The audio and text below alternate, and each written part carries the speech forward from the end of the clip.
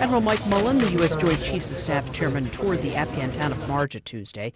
It's his first visit since ending the joint Afghan-NATO offensive in the area. There were many Afghan leaders involved in it from the military standpoint, from the Army standpoint.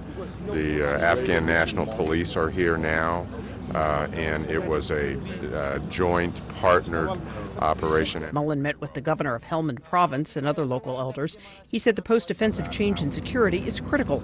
American officials claimed that the operation has been a success for the most part. And what I wanted to see more than anything else was not just better security, but what are we putting in place for the people? How are we going to make the people's lives better? How is the connection between the provincial governor, the local leaders, as well as Kabul? Mullen's visit to the province came 2 days after President Barack Obama made his first visit to Afghanistan since taking office. The next big military operation is planned for June in Kandahar. The 2-month offensive will be a major test of Obama's new strategy in Afghanistan.